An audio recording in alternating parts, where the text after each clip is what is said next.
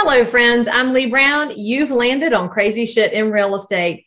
Today's guest, Dan Haberkost, goes speechless at the very end because I'm a busybody. But in the meantime, you're going to learn so many good insights on what it looks like to be a genuine hearted investor doing really good things in a community. You're also going to get a little dose of why local politics matter. So enjoy this conversation. Of course, all of Dan's contact information is in the show notes for this episode, and I'll see you on the other side.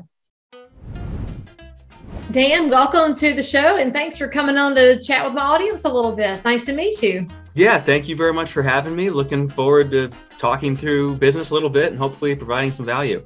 Perfect. Well, tell my crowd where you're located, how long you've been in and around real estate, any of those little details that will give them Dan's backstory. Sure. So I'm in Colorado Springs, Colorado, but originally from Ohio. I came out here to visit my brother actually in 2018, and it took me about a day to decide to move. But anyways, my first experience in real estate was actually when I was 16 years old. I was managing a farm, and then my boss would go out of the country for a good portion of the year, and he'd give me his rental properties to manage as well. And wait a minute. He let a 16-year-old manage while he was out of the country?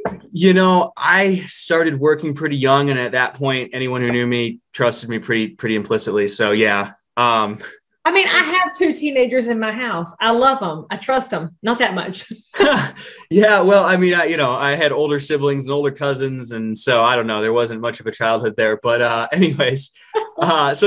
was doing that. And that taught me about the type of real estate I did not want to own. He had a confrontational dynamic with his tenants. He didn't take care of the properties very well.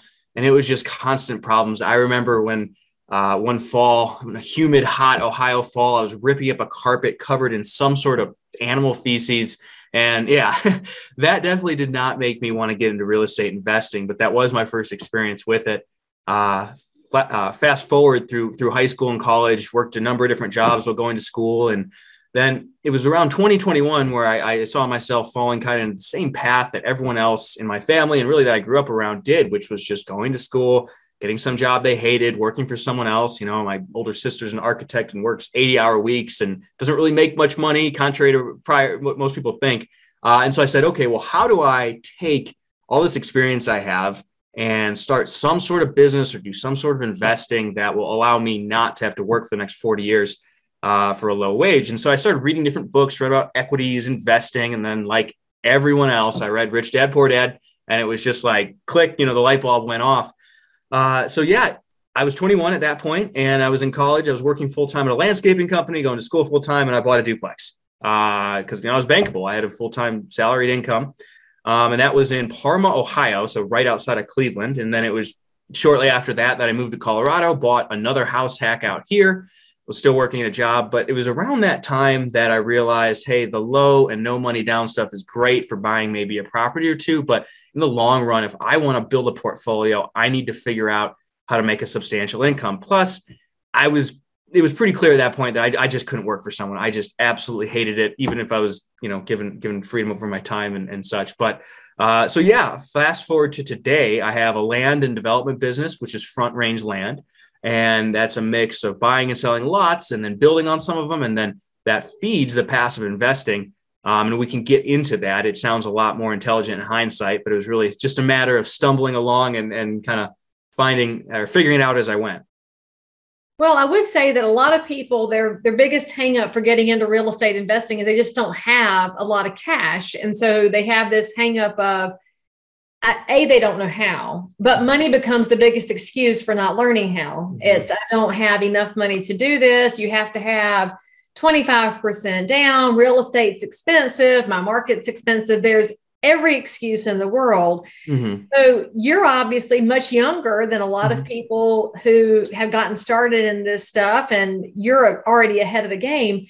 How did you get past that fear at the very beginning? Now, obviously, you did one of the smartest things ever. And I wish more people would remember this when they're buying that first property. Your first property should be a duplex, a triplex, quad, because then you've built in income and you still get that owner occupant treatment. It's the most overlooked opportunity in the business. But beyond that, how did you get past your fear to go step out and do some things? Yeah, that's a great question. And you never fully get past it.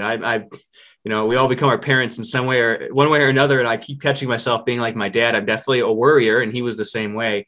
But I think, as cliche as it is, it's really a matter of the reason that you want to do it being stronger than that fear. And for me, again, seeing the paths that many of the people I grew up with took, that's just no. I don't care if I'm afraid. I'm going to go figure it out. And also thinking through the what could go wrong and planning for it is a big part of that, because when things go wrong, you have a plan. Just like when people constantly talk about, well, hey, is the market going to crash? Well, I don't know for sure, but I do know that I have a plan. I put aside reserves. I set up my personal financial situation in a certain way, so I feel more comfortable about continuing to do business even though we're in a wild market. And the same would apply just for getting started.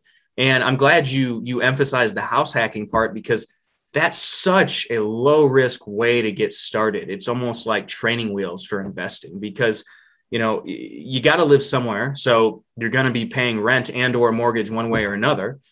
And so if you go and buy a duplex or even a big single family house and rent out all the rooms or the extra unit and cover most, or if not all, your mortgage, it just gives you freedom to pursue other things. And that for me was a big part of what allowed me to leave my job and get my active business started. So once I had moved out here, I had the duplex in Ohio, and then I had a big single family house out here that I was house hacking. I had no living expenses. And so it was because of that I was able to leave my job and go pursue building front range land. So really, it comes down to proper planning, and then also just having a strong motivator for doing it in the first place. Because if you don't, you're not going to deal with this. I love the title of your podcast, because all too often, those of us who've been in business for a while talk as if everything goes well all the time because we're just used to it. But the reality is you're going to get kicked in the teeth nonstop all the time. That's the only thing that's guaranteed. So proper planning and having clear motivation for why you're doing what you're doing.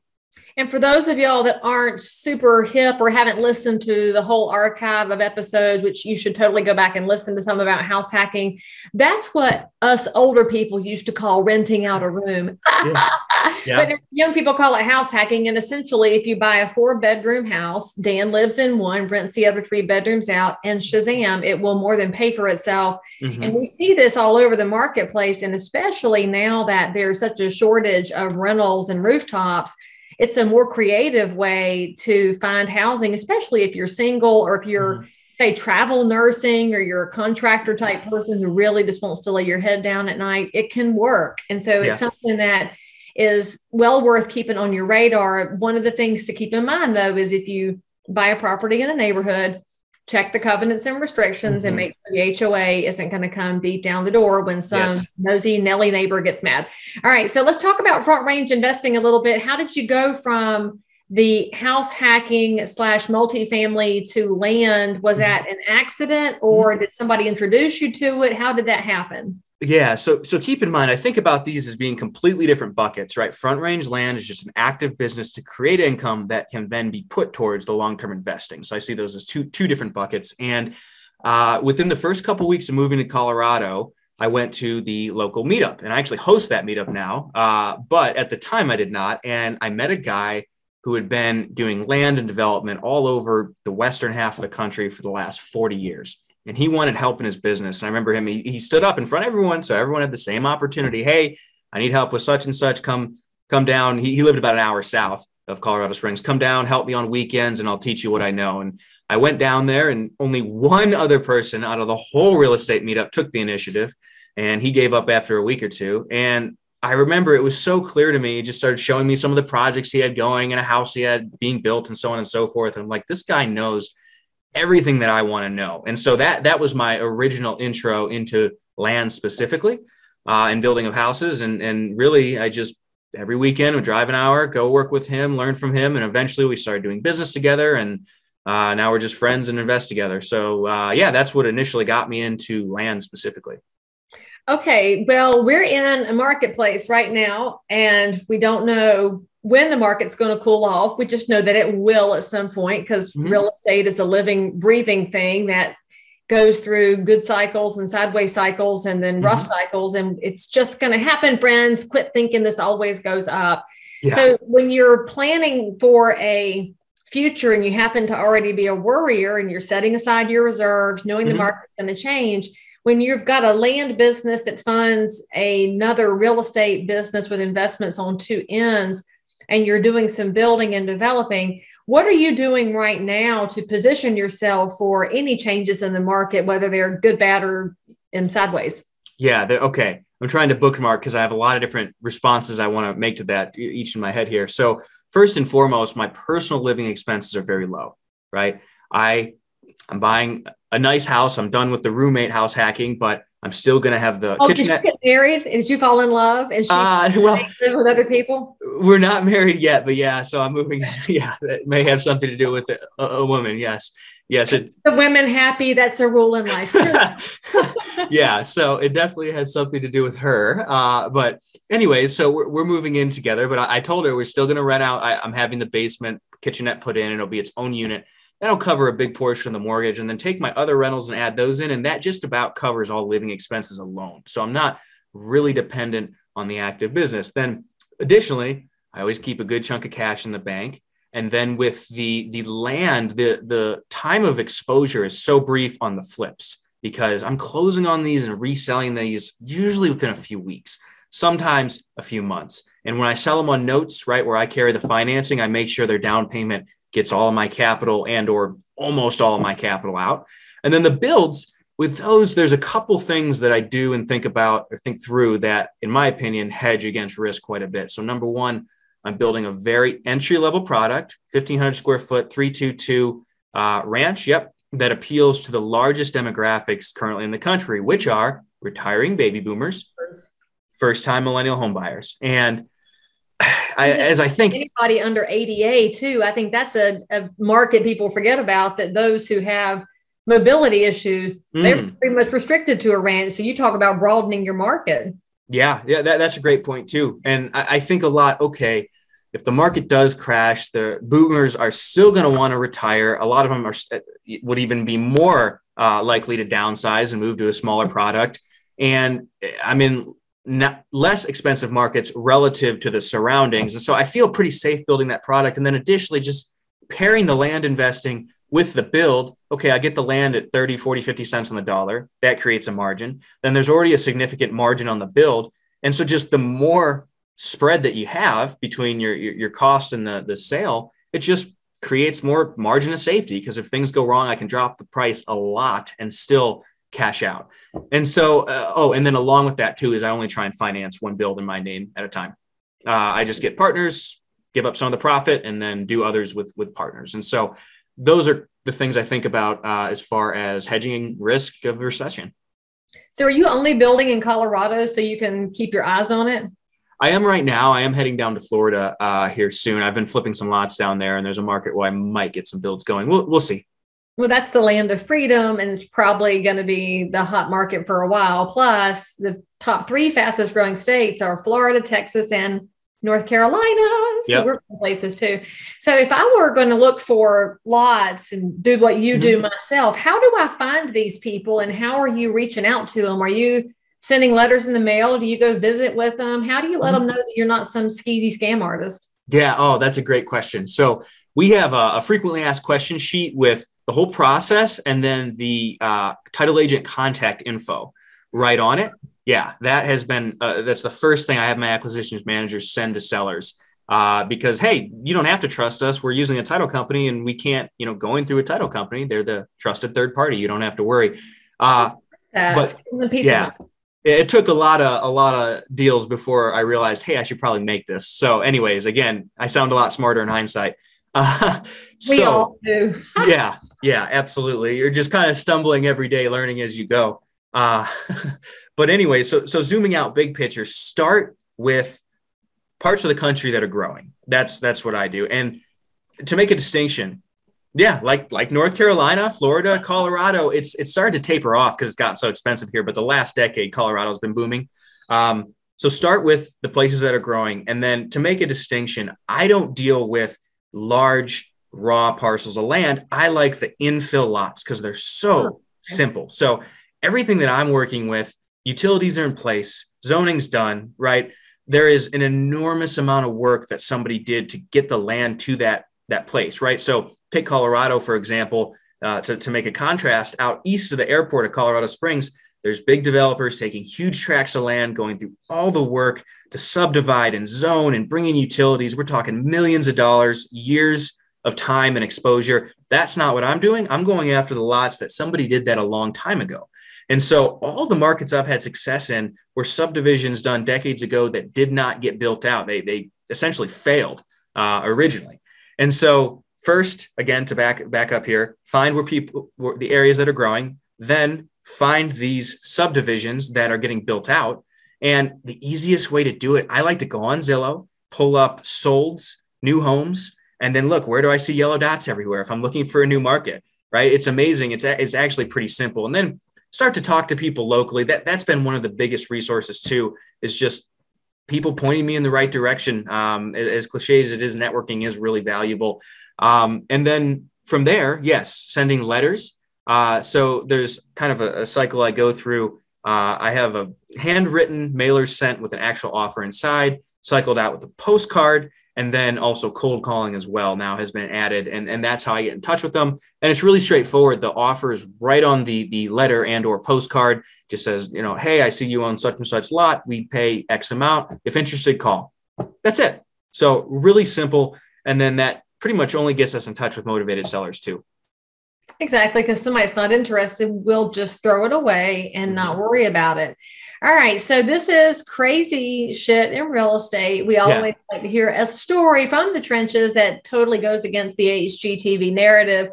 And since you've worked in multiple spaces, I'm really curious to hear what kind of a story you decided to bring to us today. Yeah. Oh, man, I have so many I'd love to tell. I think the most fun one to tell will be with a recent rehab. This episode is sponsored by Follow Up Boss, one of the leading CRMs, client relationship managers for residential real estate.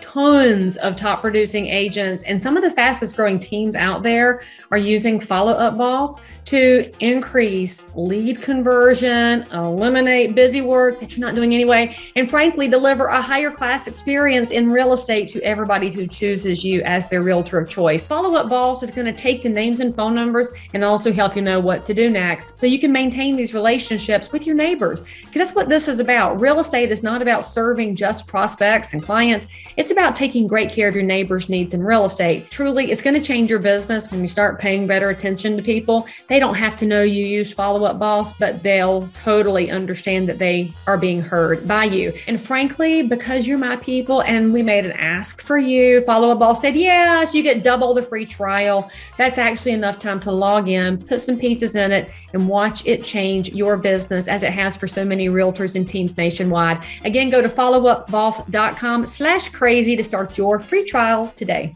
So a rental I bought at the end of last year.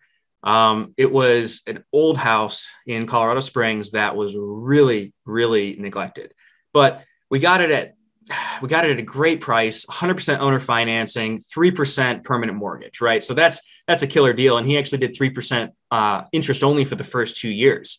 And so hang on. So he owned the house that was a hot mess and he financed it to you? Yeah. Was it vacant? No. Oh, yes. It just came up as being vacant. Excuse me. Yes. So how, I don't understand. So he just didn't care anymore? Not caring? A wealthy old landlord, him and his wife were at a point where they just didn't, they had really let it go. And plus the last tenant was gross, to put it frankly, and had just let the house go. You walked into this thing and you almost fell over because the main beam was 4 inches higher than the walls. Right then. Yeah. And that might give you some investor fatigue. It's true. Yeah. And so anyways, he spends the winters in Arizona. He didn't want to stay up here to deal with the rehab because this was last fall going into winter. And so time was far more important than money to him. So 3%, 2 years interest only, at which point it converts to a 15-year AM, 3% permanent mortgage. So killer deal as far as that goes.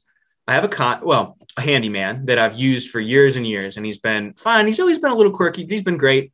Does very good work. And we hired him to do the rehab. Had not hired to do such a large project up until this point, but long story short, we're in the middle of replacing the sewer and water line. The whole front yard's excavated. And this is an infill, quarter acre postage stamps lots. So the whole front yard is dug up. We want to do this as quickly as we can. And I get a call from his assistant. His assistant's going crazy. Dan, I don't know what happened. Jeff got arrested. I'm like, what? Yeah, Jeff got arrested. He's gone. Anyways, so there I am, with a million other things going on. The whole front yard's excavated, sewer line replaced or water line replaced. Sewer line is not replaced. And there's just dirt everywhere. And I got a 20-year-old kid just not sure what to do with the machine still on site. So I'm able to get him on the phone, and they're not setting bail for, I want to say like a week. What did he do? I still am not completely clear. He had, I believe in hindsight, he has issues with alcohol. And I think I think he's a good guy. He just is an alcoholic. That seems to be in hindsight what the issue is. So anyways, had to scramble to get someone over there to finish the sewer line, cover up the hole, and then ended up meeting him at the local jail the next morning because I needed an update. There's all these things half done and it's all in his mind. I don't know how to communicate to anyone.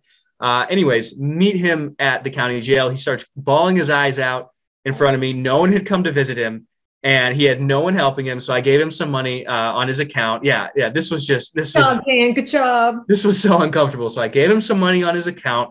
And then a week later, I finally get to bail him out. So I go to I learned all about the bail system, which was new to me, thankfully. But watch Jackie Brown, because if you watch that Quentin Tarantino movie, you can learn about the bail bond system. Okay, well, I did. I learned a little bit. And I put up the money to get him bailed out, and then took it out of his pay, and got him out. And he continued along. And then that actually wasn't. Oh, go ahead.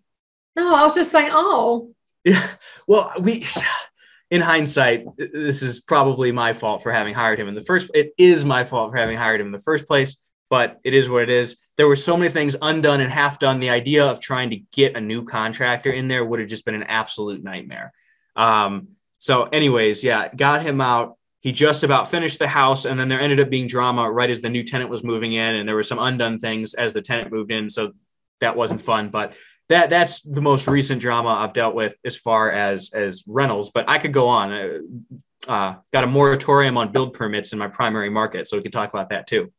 Oh, that just makes me angry, but we will actually talk about that because that's a legislative and regulatory issue. But I got to point out, the Bible tells us we are supposed to take care of those that are in prison. And so you did what you're supposed to do. So I got extra high fives and props on that, because one day when you have some little people in your house, you're going to have to teach them to take care of the aliens, the orphans, and the widows, and to go visit in prison, because look what a difference it made for him that you still believed in him, even if his work was shoddy and there were things that you didn't know about. I mean, yeah, he came and did a little project at just my house. And I keep finding extra things he did and fixed all over that I didn't even know about, because he feels bad and he knows it, so anyways, I think that'll have been worthwhile too in the long run.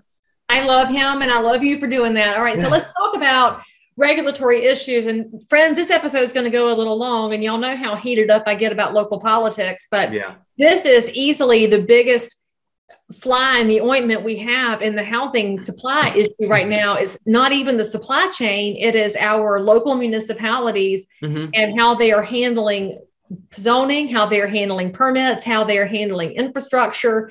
And you talk about some people who get a power trip. That is your local county commissioners and your planning and zoning boards and your city managers, because they will respond immediately to one cranky person who shows up at the meeting screaming all their NIMBYisms. And then they turn around and go to the media and talk about, oh, there's no housing. And it's affordable. You should have said yes to the quadplex on that vacant lot, because people act like a duplex, a triplex, a quad is going to destroy a neighborhood. Actually, no, if it's got a lot that can hold it, that is an elegant way to increase opportunities. But anyway, tell us what happened in the county where you operate, because I do think that there's also an opportunity for other municipalities to get best practices as we find about ways to solve this, and also to keep it from coming wherever they are. Yeah. Okay. So big picture, we live in the desert out here. For those of you who have not been to Colorado, this side of the country is a desert, and water is a constant problem. Water's all going of to our, be civil war. It ain't going to be stuff with Russia. It's going to be over water. You mark my words on that. yeah, yeah. Well, I think eventually we'll go the route of Dubai and figure out desalination, but not until we're pretty desperate. I hope so, because that would be smart. But then again, Expensive. bureaucrats aren't known for being smart. But carry on. No. So, okay, water's an issue out here. Colorado specifically, all the snow that melts in the high mountains, that's what feeds our and the states around us water supply, right? We don't get any appreciable rain, any significant rain. It's all from snow melt. And so water's been a big issue. The snowpack's been pretty low the last few years. Plus, the city I'm in knew for a long time that they were running low on water. But governments aren't very forward thinking. They think in, 1, 2, sometimes 4-year term limits. So they were running low on water. The market I'm in started to grow very quickly, and out of nowhere, I'm flying home from Florida just from a vacation. It was a great time. And when you land and you suddenly get a bunch of text messages, right? Because you get service again. I was on a layover, and all of a sudden my phone blows up as I land. I have all these texts from my acquisitions manager, from friends of mine in the market. Something is horribly wrong. And to put it in perspective, I had 6 lots I'd already closed on, about $100,000 of cash in those. And then I had another 3 under contract, and then 3 of the ones to buy. And then 3 of the ones that I owned were under contract to sell. So I have a lot in process just in that market with just lots flipping, let alone building. And all of a sudden, just like that, moratorium on new builds for the foreseeable future.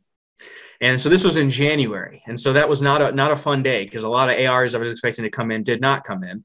So anyways, it was actually tomorrow that it looks like they're going to be lifting the moratorium. And what we're waiting to hear is the allocation of water taps, how many they will do per unit at a time, and then what the new cost will be. Thankfully, outlook is a little bit more positive than initially expected. So I've been able to sell a lot of those lots. I had a build that was grandfathered in and was building in other markets. So it's okay. But that was a big pain in the butt, because I expected to have several more builds going there. Haven't been able to flip as many lots. So yeah, we will see what tomorrow brings and see if that will be a viable market at all going forward. And I'll just point out to all of you viewers and listeners, this is why if you're going to hire a realtor, you hire a local pro, because local people know these things, have inside baseball with what's happening in the cities and counties. And while somebody from 4 hours away might be your best friend or your cousin's ex-wife and you love her, if she doesn't know what's happening in the county, then you could miss out on this kind of information, which is the difference between having something that's profitable and something that's a drain. It's crazy important. And by the way, friends, this is why you need to show up at county commission meetings and city council meetings, because that's where the information is disseminated. And I know it's boring, but you got to go. So I'm glad that you shared what's happening there. Have you seen those photos of Lake Powell here lately? Lake Powell, no, but other lakes that are severely down I've seen. Right. So a lot of people from Colorado, of course, go to Lake Powell to vacation, over there in that whole Colorado River Valley. And it's so low, it's frightening. Yeah. This has happened other times in life. The weather goes through cycles, and that's normal. So we shouldn't all be panicking, but we should be wise about our resources. All right. So Dan, if somebody wants to be wiser and learn from you, what's the best way for them to contact with you? Yeah, just go in contact with you. Yeah, social media, Dan Haberkost, Instagram or Facebook. You'll see lots of pictures of projects I'm working on, and then the mountains. And then soon to be the wedding, right? Oh, whoa, I don't know. No. Okay, we got a couple more years for that. Hey, wait. She didn't set me up for that. I'm just a proponent of good people getting married and having babies and populating the earth. That's what we're supposed to do. Yeah. You're like, oh God, no. Oh, no, down the road. I'm 25. I don't plan to have kids until I'm probably in my 30s. So do it when you're 30. Don't wait too long, because the older you get, the harder they are. Okay. Interesting. Okay. So thank you for coming on the show. I like how I got you completely speechless there at the end. I win. And friends, make sure that you are subscribing right here. Hit the bell. Give Dan some love in the comments and thank him for what he shared with you today. Most importantly, make sure you come back next time for more crazy shit in real estate. So if you found value in this episode, please like and subscribe to this channel, turn on the bell, and catch another amazing episode by clicking above. Crazy Shit in Real Estate is also available on all of your normal podcast apps. So if that's where you like to hang out, go find me, click subscribe. And most importantly, leave me a review that says you think I'm awesome, my guests are awesome, or this content is just exactly what you were looking for.